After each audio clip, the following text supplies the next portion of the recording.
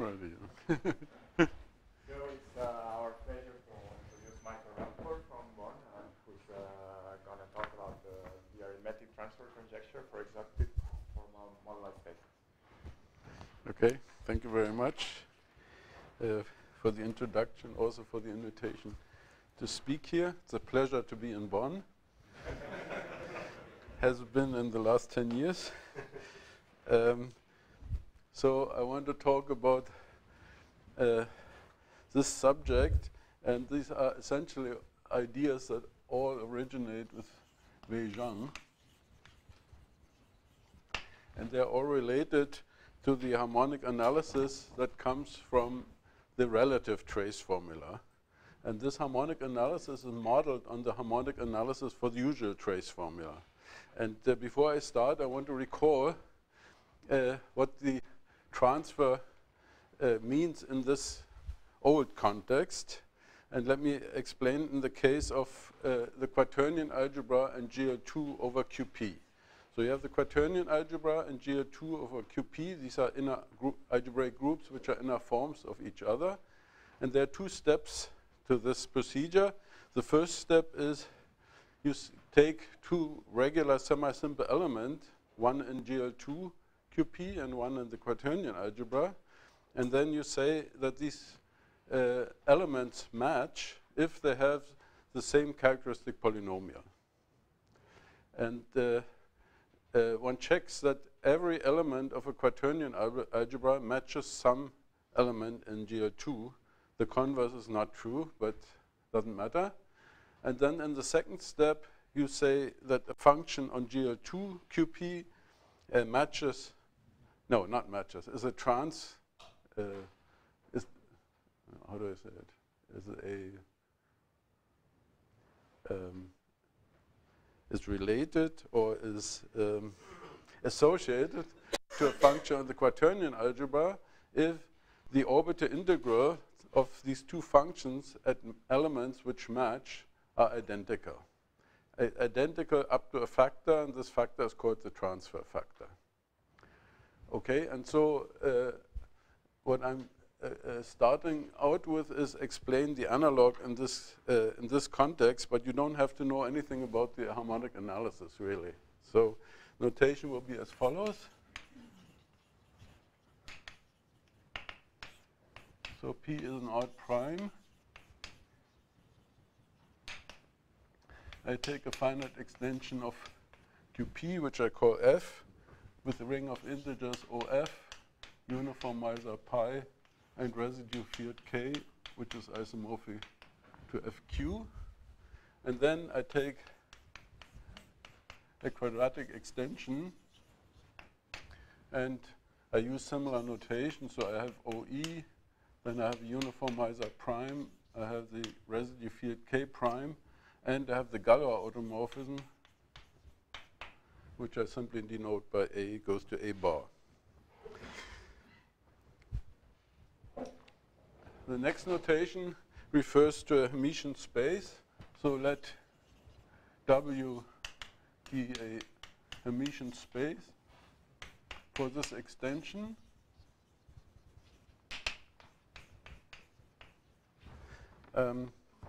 Of dimension n-1. The reason I call this n-1 is because I want to enlarge this by 1.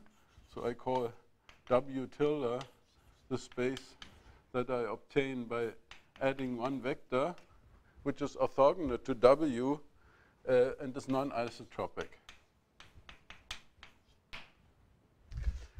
And once I have this, I can form the following group, or form the following pair of groups.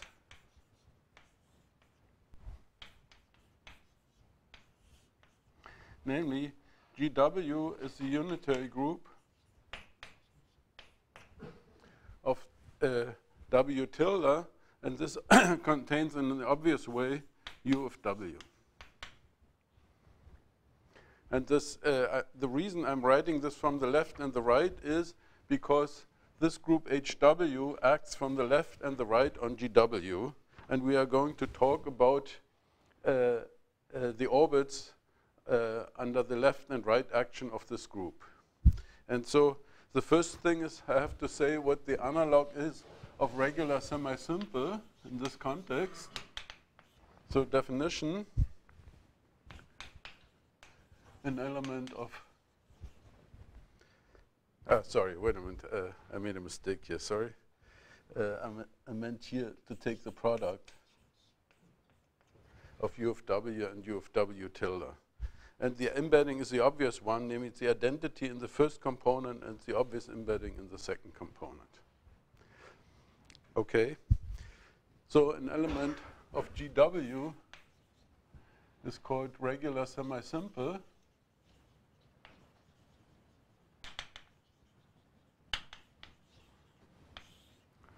Okay, and before I say what it means, let me recall one possible definition of what it means to be regular semi-simple in GL2. Namely, one looks at the conjugation action, and then an element is regular semi-simple if and only if its orbit under conjugation is Zariski closed and the stabilizer is as small as possible. And so we're just going to mimic this definition. So in other words, the orbit of G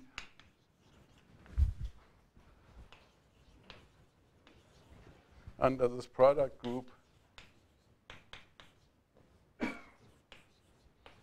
is Zariski closed and of maxima dimension, or in other words, a stabilizer, and with minima stabilizer.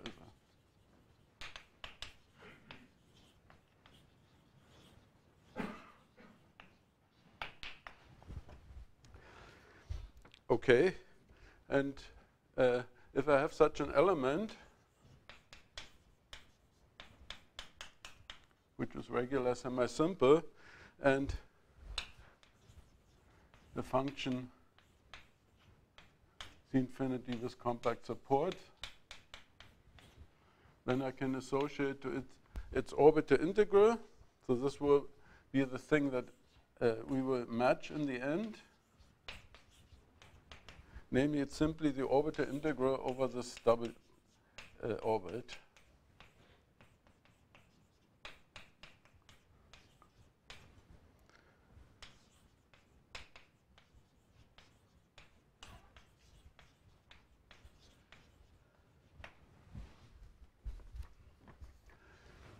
Okay, so this explains one side of this comparison. And now we go over to the other side. I mean, the other side is more like the GL2 side. I mean, of course, this analogy is not perfect, but this is somehow like the side that we have on the quaternion algebra in the usual setup.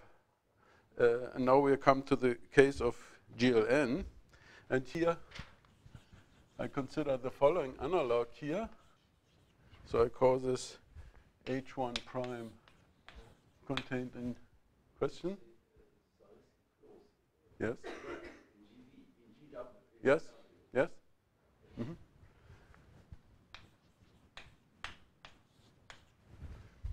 Okay, so I produce another triple like this, and here I take the following. In the middle, I take restriction of scalars from E to F of GLN minus 1 cross GLN. On the left, I take restriction of scalars from GLN minus 1. The embedding is identity in the first factor, and for the second factor, we just view this as matrices which have a 1 in the right lower corner. And here on the left side, I have the obvious embedding of GLN minus 1 cross GLN. And so I have another triple. I can again define what it means to be regular semi-simple. And again, I can form an orbital integral, but in the comparison, it will not be a usual orbital integral, but it will be a twisted orbital integral. So for gamma in G prime of f regular semi-simple and f prime a function with compact support, I define the following integral, and actually I will also want to consider its derivative, so I also introduce a complex parameter, and I introduce the following orbital integral.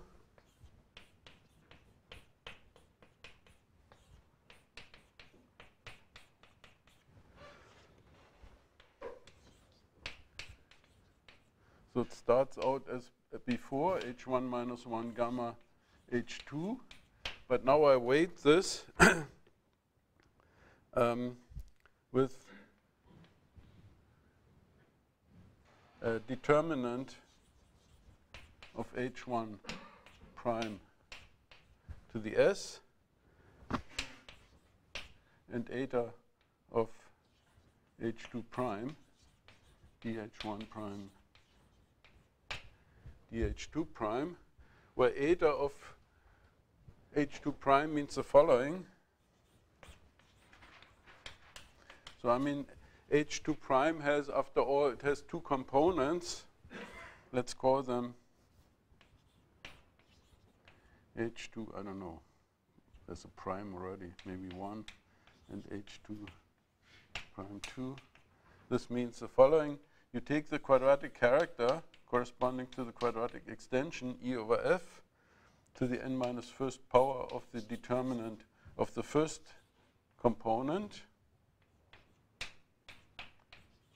And then you do the same thing, but to the nth power for the second component.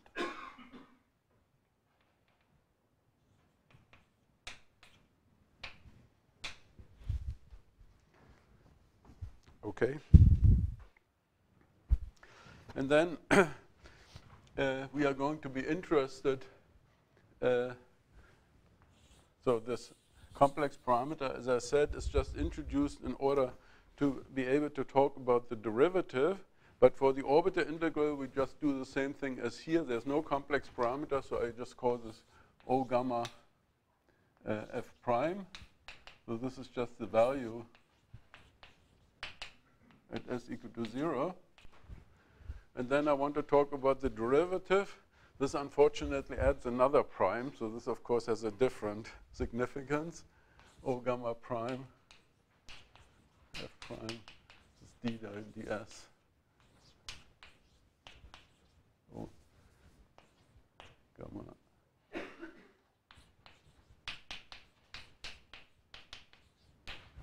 to 0. Okay, so now I have defined these two sides, and the next step is to say what it means that a regular semi-simple element in the on the first board matches a regular semi-simple element on the second board. I don't want to explain this in detail, but just say that there are, one way of doing this is generalize this notion of characteristic polynomials. So there are numerical invariants associated to these elements. One is their characteristic coefficients of their characteristic polynomials. Another one is you take this vector u that you added and you pair it with its translate under powers of g. And you can imagine, you do the first, I think, n minus or 2n minus 1 as such numbers, and you can match them with the corresponding thing on the GLN side. So this is just some technical thing, and it won't come up later in the talk, so it's not necessary to know this in detail. But in any case, yeah? These groups are inner forms of each other. No, not at all. No, this is a completely different setup. Okay, so there is a notion of matching between elements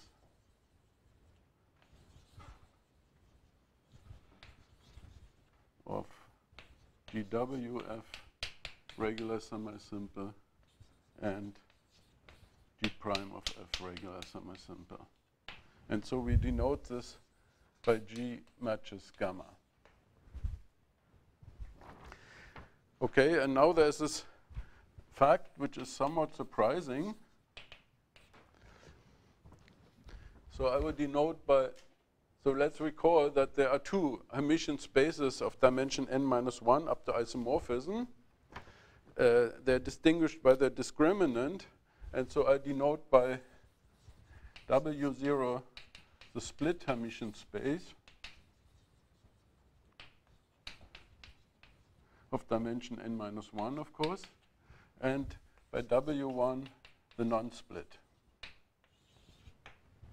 So these two spaces are not isomorphic, but any Hermitian space is isomorphic to precisely one of them. And there are two facts, namely A, let I be either 0 or 1, and G be an element in GWI of F regular semi-simple, then there exists a gamma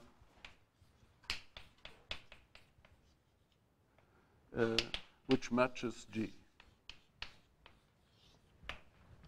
So this is a complete analog of the thing for GL2. But what is more surprising is that conversely, let gamma be regular semi-simple, then there exists a unique I and a G inside GWI of F regular semi-simple, which matches gamma. So this is really different from the classical situation.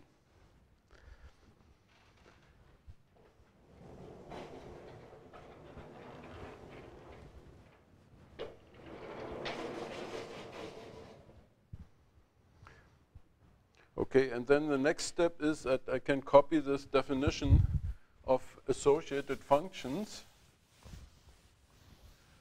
So in other words, functions will be associated if they have the same orbital integrals on matching regular semi-simple elements. And here, since this matching involves, since starting from gamma, I can always match this element with some unitary group. I will actually say that a function on the big group, on the G prime group, matches a pair of function. So this is the following definition.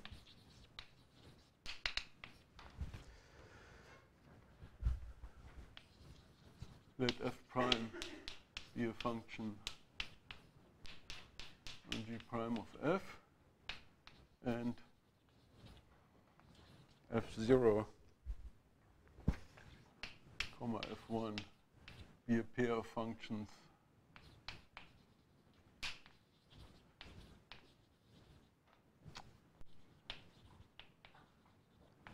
on G of W0 of f cross G W1 of f. And then we say f prime is associated to this pair f0, f1 if for all I 0 or 1 and all G Wi of f regular semi-simple, we have that O gamma of f prime is equal up to this factor, which I will call omega gamma. Sorry, if OG, I want to put it on this side, of fi is equal to the transfer factor of f prime whenever gamma matches G.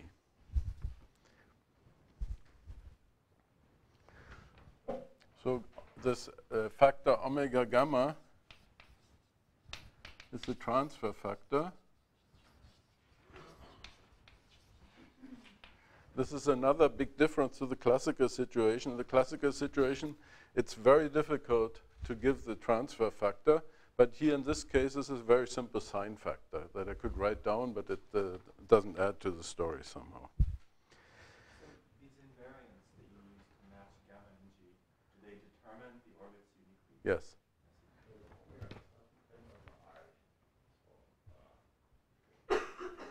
Right. Well, no, I mean, this gamma encodes the I, because after all, there is a unique I to which this is matched. So in this sense, it does depend on I. Okay. And so now I can formulate this conjecture.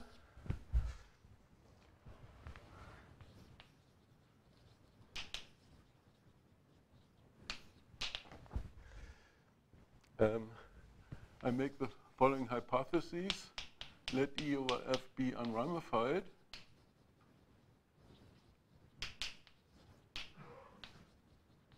And I assume that the length of this added vector is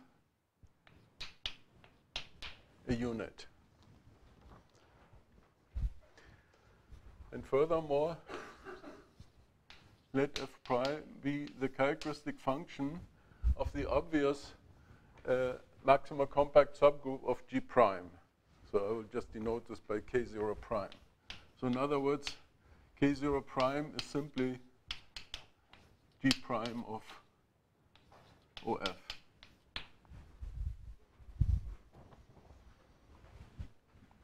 Okay. And then the conjecture says, first of all, F prime is associated to the pair of functions, which is the characteristic function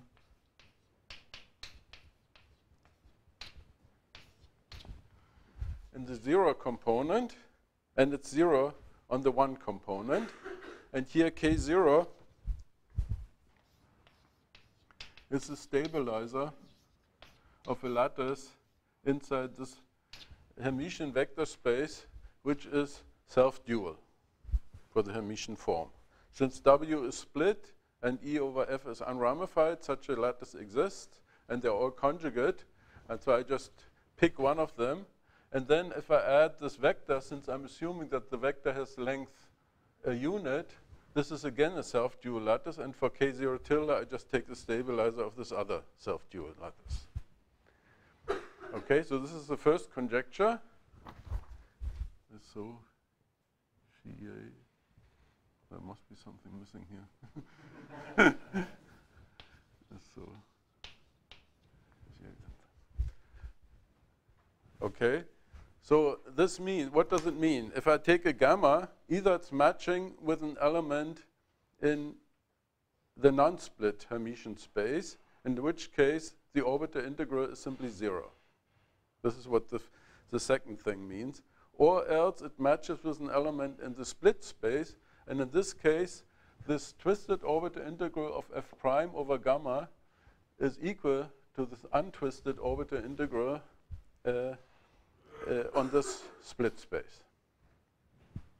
Okay, and then the second part is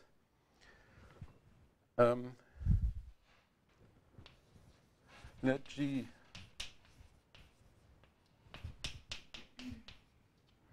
be now an element in W1. So this is the kind of element that is uninteresting from the point of view of the first statement.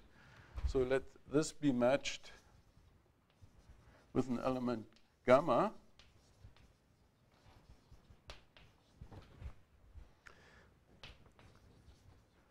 Then I know that the orbital integral is 0 by the first statement, so I can look at its derivative.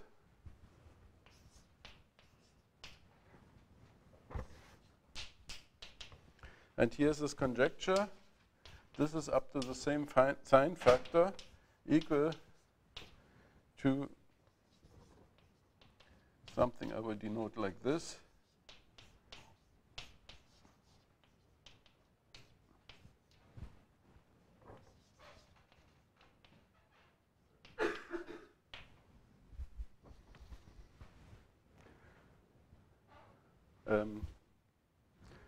Okay, so the derivative of the orbital integral is equal to this quantity. And so now I have to take some time to explain what the right-hand side here means. So, I mean, it's obviously the second conjecture. So, I mean, I should say that this conjecture here is essentially due to Jacquet and Rallis when they worked on the relative trace formula. It's a variant of it. Whereas the second part of this conjecture, this is what's called the arithmetic fundamental lemma, and it's due to Zhang. And on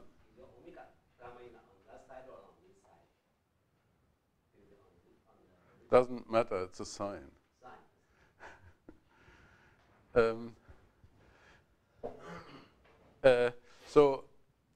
the right-hand side, as I will now explain, this is an intersection product on a formal moduli space of p-divisible groups, and obviously this is why I became interested in this whole thing, because this I find exciting. So Raum was being able to transmit all his excitement about his stuff, so I will try to do the same. Huh? Before you go on, yeah? how deep is the first conjecture? Okay, I will say something about what is known about this after I explain the right-hand side. Okay. Now, both conjectures are very deep, actually. So if you think that the automorphic fundamental lemma is a deep statement, then you also will agree that this is also a deep statement. Nothing gets easier than that. It is a little easier. For one thing, this transfer factor is much simpler.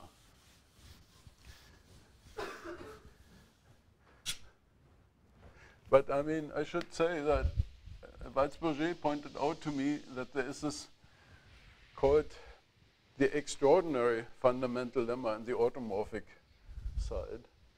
And for this also, the sign factor is very simple, and yet the statement is very deep, and it was proved by Ngo. So, and I don't think the proof is easier than the other case. Okay, so now I want to explain the right-hand side. And for this, I will assume for simplicity that the field F is simply QP.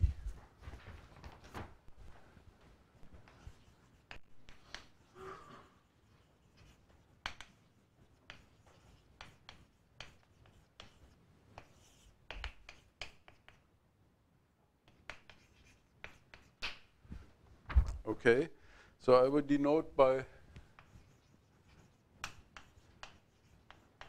NIRP the category of schemes over the ring of integers in the maxima unramified extension, such that P is locally nilpotent in the structure sheaf. And then I denote by N. This, of course, depends on this extension, E over F. I will denote the following functor, set-valued functor on this category, namely, to S I associate the set of isomorphism classes of quadruples x iota lambda rho, where X is a p-divisible group, formal p-divisible group of height 2n over S. By iota, I mean an action of OE on X, which satisfies the Cutworth condition that already appeared in Ben Howard's talk. So in other words, the characteristic polynomial of A acting on the Lie algebra of X should be equal to T minus A times T minus A bar to the n minus 1. Then lambda is a principal polarization whose Rosati involution induces on OE the non-trivial Galois automorphism. And finally, rho is a rigidification of X, by which I mean, or a framing, by which I mean that if you reduce modulo P, so I call this S bar, then you have a quasi-isogeny to the constant p-divisible group.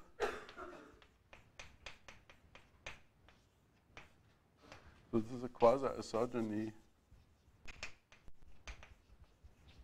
which is compatible in a suitable sense with iota and lambda. And here X is just any triple like this, which is defined over FP bar, and then one shows that this is unique. I mean, maybe a super singular, such that this is super singular. So in other words, as the underlying p-divisible group, this is simply, you take the p-divisible group of the super singular elliptic curve over FP bar, and with its action by OE, and then you take n-1 copies of the same p-divisible group, but with a conjugate action. Okay, and for this tuple, you have, so to speak, the obvious polarization, the obvious action, and so on. Okay, and let me recall a lemma that was also mentioned in Ben Howard's talk. Namely, first of all, so I mean, I should say that this functor is representable by a formal scheme.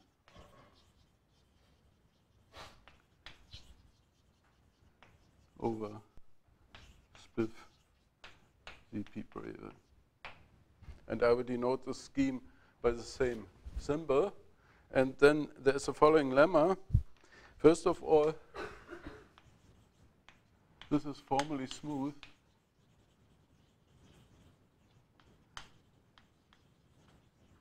Of relative dimension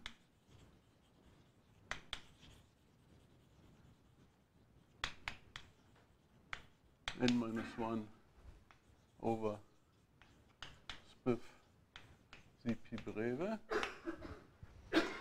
And secondly, if I look at the underlying scheme of this formal scheme, then this has a Brouillard-Hitz stratification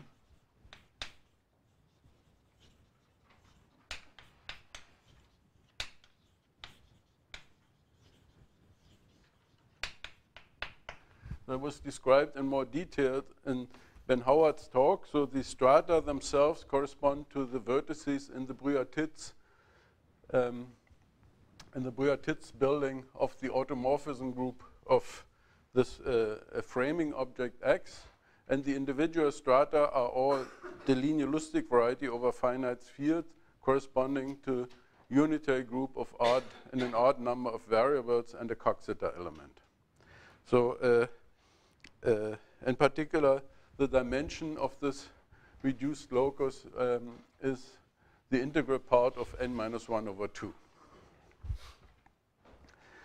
Okay, and a corollary of the first statement is that the product, which I call n-1n,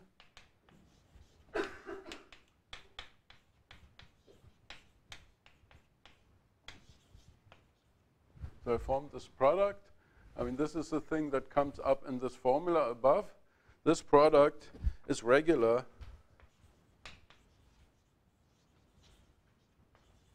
of dimension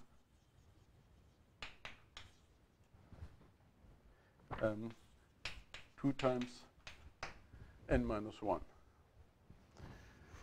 Right? This is because I mean, this is of relative dimension n minus 1, so this means the total space is of dimension n, then this is of this total space is of dimension n minus 1, and then we are subtracting one dimension because we are taking the fiber product over spec ZP breve, and so it all adds up to 2n times n minus 1. Okay, and now we look at the following map.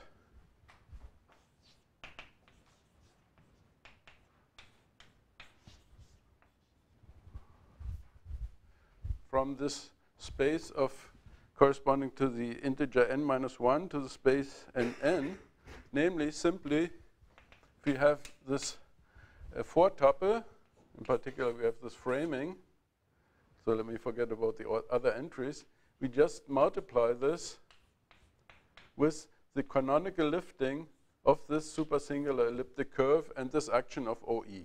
So we just multiply this with y bar, and then there's this obvious framing that we have because this, we have this framing object boldface y, and so we just map this to this thing. So in other words, we are just tagging on a rather simple p-divisible group. And this is, in an obvious way, a closed embedding of formal schemes. And so then I can make the same thing as in the very beginning. I would denote by capital delta the map that I get into n minus 1 comma n, which is the identity in the first component, and is this map little delta in the second component. And the good thing about this is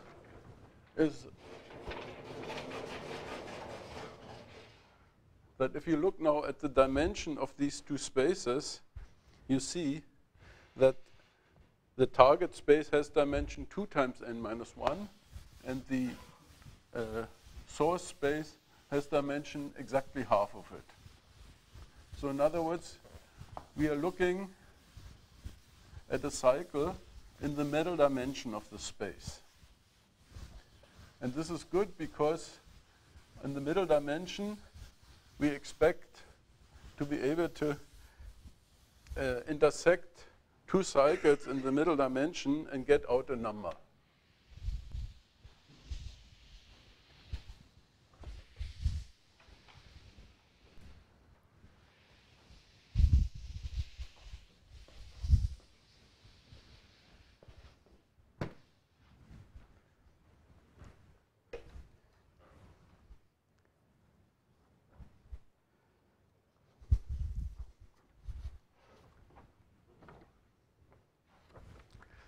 Note, by the way, that this, I mean, why are these unitary groups so interesting? This is because if you look at the automorphism group of this framing object, in other words, the automorphisms that respect the iota and the lambda, you will get a unitary group, and it's a non-split unitary group.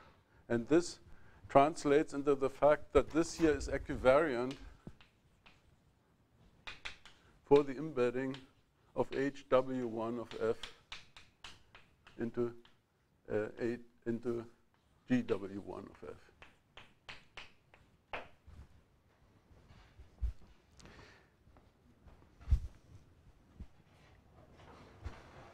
Okay. And so I've now almost defined the right-hand side of this conjectured equation, namely, now define what I call delta n minus 1 comma g times delta n minus 1. I just call this, so first of all, there's a log q in front. This is just because when I derive this function, I get this log q in front, and then I take the intersection product in the sense of SGA6. So in other words, I take the Euler-Poincaré characteristic on the ambient scheme of the image of delta tensor product with the structure sheaf of G times delta. And one checks that this is a finite quantity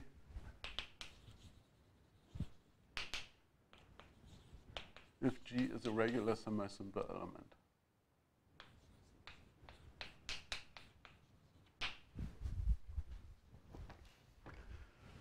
Okay, and so now I've explained both sides of this conjecture.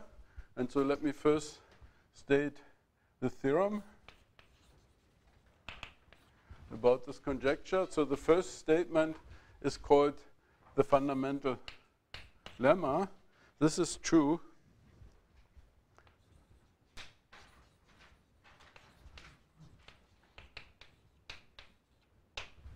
for n 2 or 3, and it's also true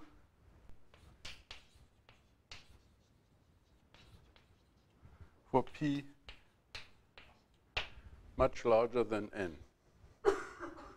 So this here is can be done by hand. This has been done by Zhang.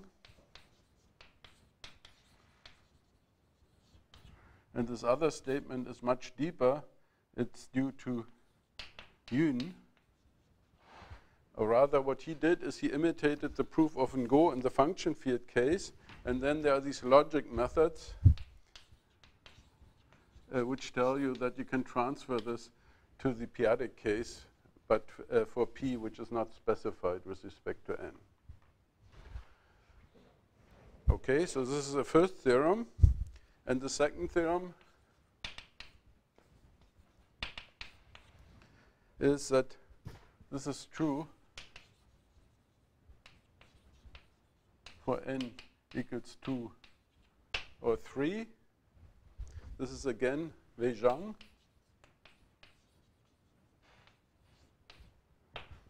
And it's also true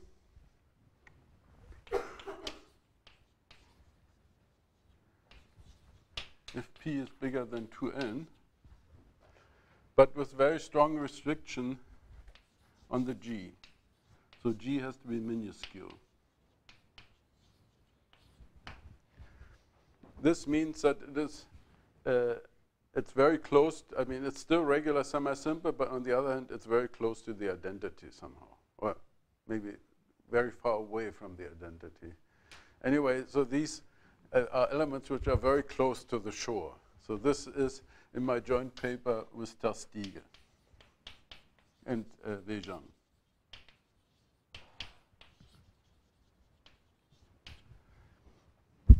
Okay. So now, in the remainder of the time, I want to, so maybe I should say one reason that all these things work is that in these cases,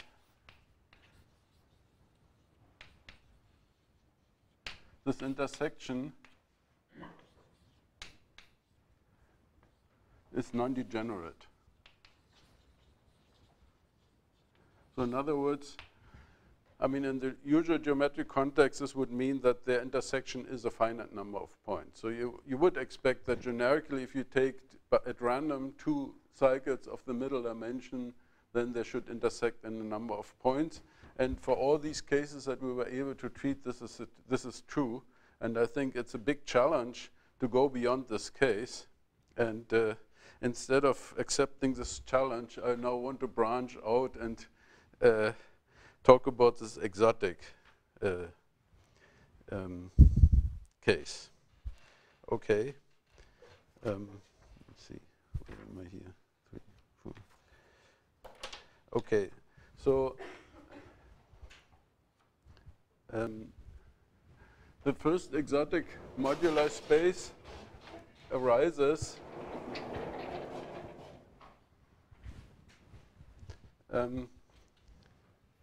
when it goes away from the assumption that the polarization be principal.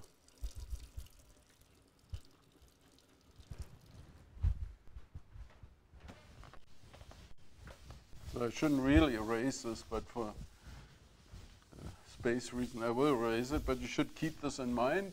So I mean, this first moduli space were these quadruplets, p-divisible group of this height with an action of OE and this cut width condition, and then there was a polarization whose Rosati involution induced the non-trivial Galois automorphism.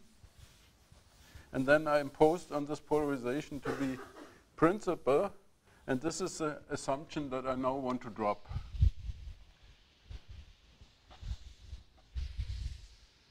But not arbitrarily, but in a controlled way.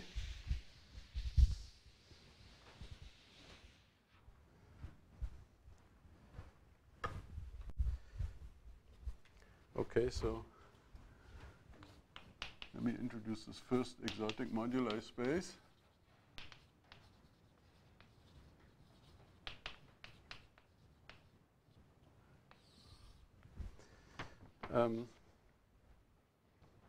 So I still assume that E over F is unramified.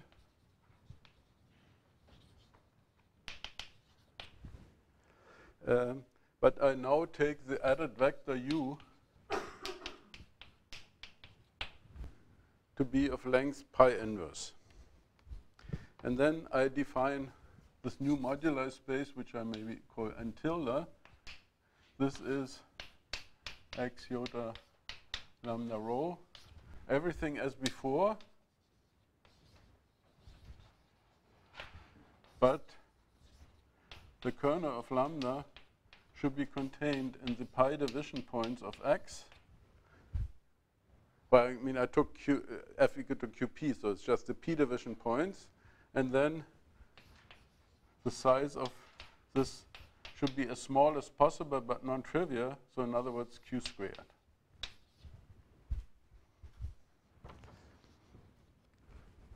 Okay, and then there's a following lemma, which is a complete analog of the previous lemma.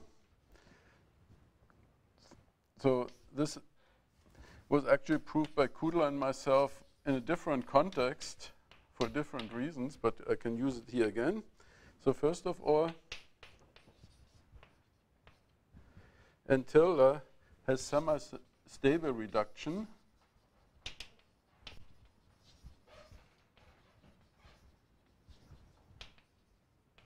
of relative dimension n minus 1 over the base. And in fact, locally, formally,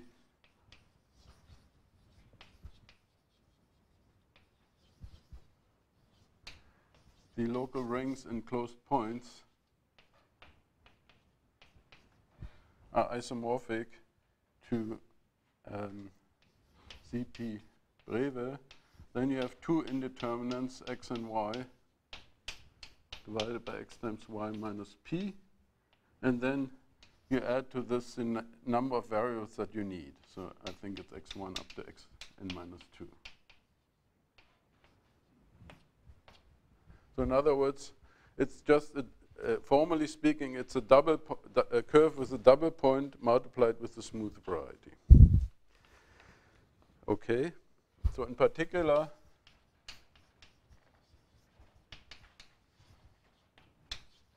n tilde is regular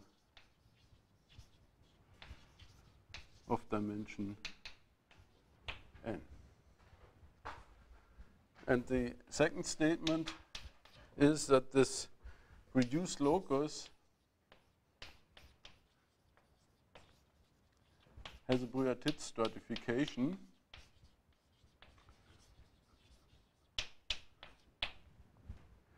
which again means that we have strata that are enumerated by the Brouillard-Titz building of the automorphism group of the framing object, and the individual strata are delinealistic varieties associated to unitary groups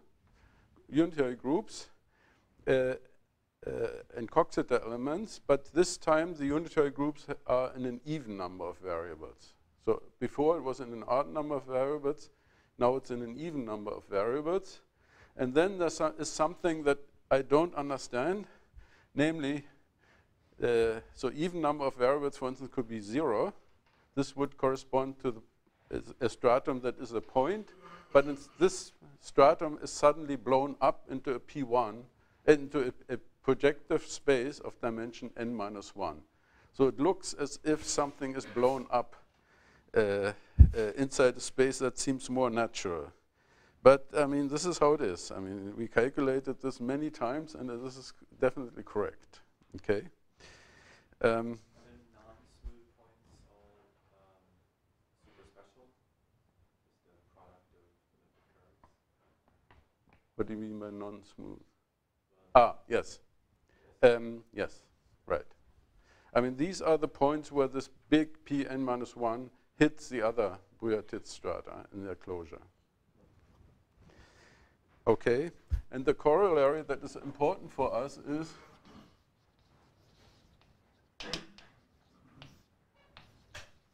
let n minus 1 n tilde be the fiber product of the usual space with this new space. Then the space is regular of dimension 2 times n minus 1. So the same as before, but for a different reason. And it's somehow a happy accident that here we are multiplying this variety which has semi-stable reduction with one which has smooth reduction, so therefore the product is still regular, whereas if I would multiply two semi-stable ones, it wouldn't be regular anymore. And regular I need in order to form the intersection product. Okay, and so now we can imitate the previous thing. We have this delta.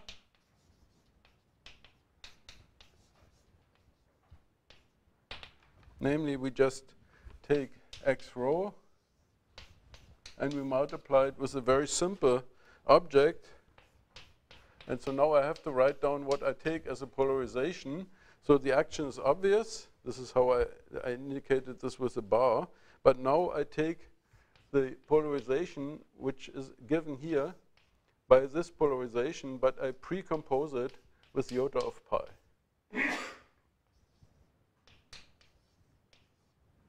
So in other words, I'm multiplying this with something that has a non-principal polarization, but the kernel, of course, is minimal because this p-divisible group is very small. And so it satisfies the condition that I imposed.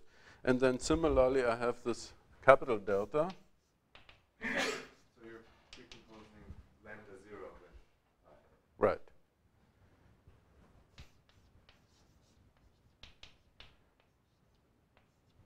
And then, of course, I have also this delta that goes into this corresponding product. Okay, and now I can formulate the conjecture.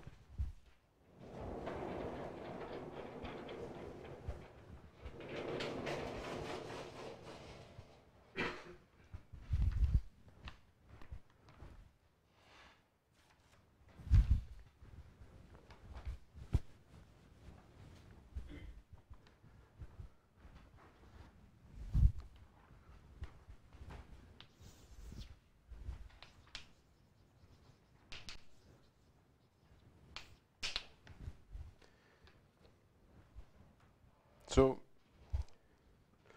the conjecture says, first of all, there exists a function f prime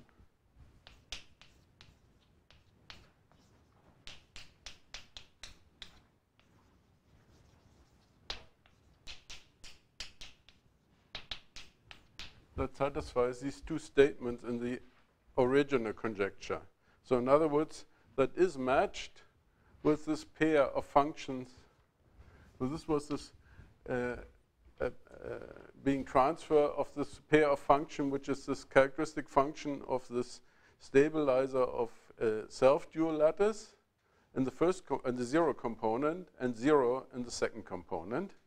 And the second statement was that if I take an element that doesn't match, so to speak, I mean that is, so to speak, in this W1 space, that then I have to take then I know that the orbital integral on G prime is equal to 0, so I take its derivative, and then the derivative is supposed to be equal up to this transfer factor to this intersection product. And so I just insert these two statements in the conjecture. So the basic difference here is that instead of giving this function explicitly as in the first conjecture, I'm just saying that there exists a function like this. And the second part of the conjecture is that for all f prime which have the property 1, we have the property 2 up to a correction factor. So there exists a correction factor such that if I form this derivative of the orbital integral of f prime, then this is equal to minus omega gamma times this intersection product plus the orbital integral of this correcting factor.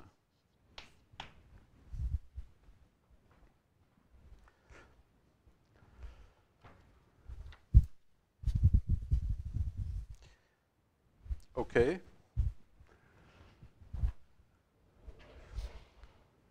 So let me explain the difference to the previous conjecture.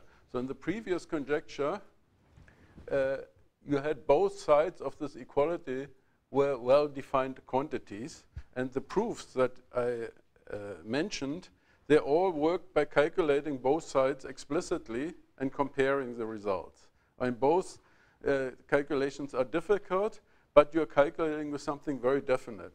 The difficulty with this conjecture is that you can't do it this way because the conjecture doesn't give you this function, though there's no, in some sense, there's no use taking just some arbitrary function and calculating the left-hand side. It doesn't work. So in some sense, what one should do is calculate this intersection product and then search for a function f prime that does the job. And of course, this function is not well determined. It's only determined through its orbital integrals and so on.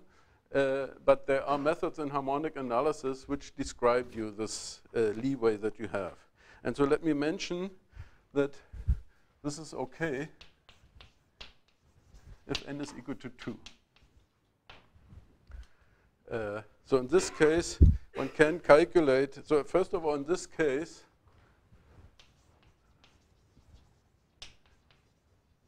this exotic moduli space is not as exotic as it may seem. Namely, it's simply the Greenfeld upper half space corresponding to this local field F, and then extended scalars to the maxima unramified extension. And here I mean the one which has dimension 2. So this is the alternative interpretation of the Greenfeld upper half space that was proved in my paper with Kudla. And in this case has been studied by Sankaran, and he has proved this. He has checked this, he has calculated this intersection product. You get a very simple quantity, and I asked Zhang via email whether he could check whether he could find a function f prime that matches this quantity. And the answer came back within a few hours, and it's, yes, I can do it. And so in this case, we can do it, although he doesn't write down this function explicitly, but he just proves that, first of all, there exists such a function, and secondly, whenever I have such a function that does this matching in number 1, you also have this this identity up to this correction factor. Okay, so maybe I should finish my talk by saying that I took here this exotic moduli space for the unramified extension. Of course, in recent years, we have also studied a lot these formal moduli spaces for ramified quadratic extensions. And I have a list of candidates for which a similar statement should be true. I mean, at the moment, this is in some sense intuitive guesswork. I don't have a general principle for which of these formal moduli spaces this corresponding statement should be true. But for instance, here in this case, you could ask, well, why do I take just q squared? How about q4 and so on? But I'm convinced that for these modular spaces, it doesn't work. So, I mean, I don't have a good reason for this, but it's just my intuitive feeling that it doesn't work. And for the ramified extensions, I again have a list of moduli spaces. And one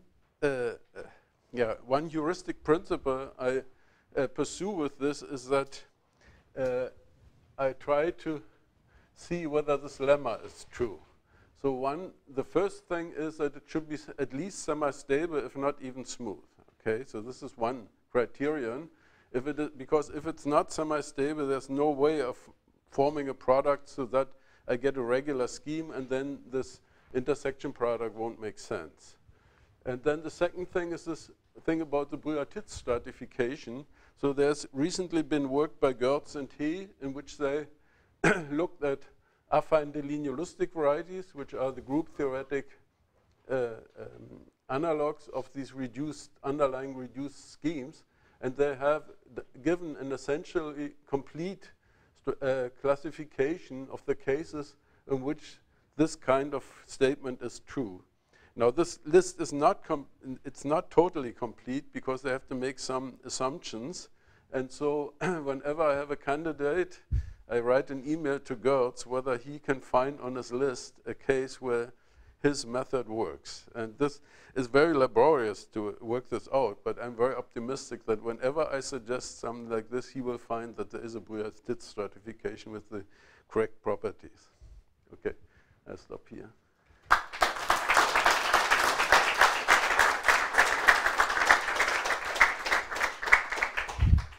Thanks a lot. So any questions? You don't expect that your function of y should be überholt variable?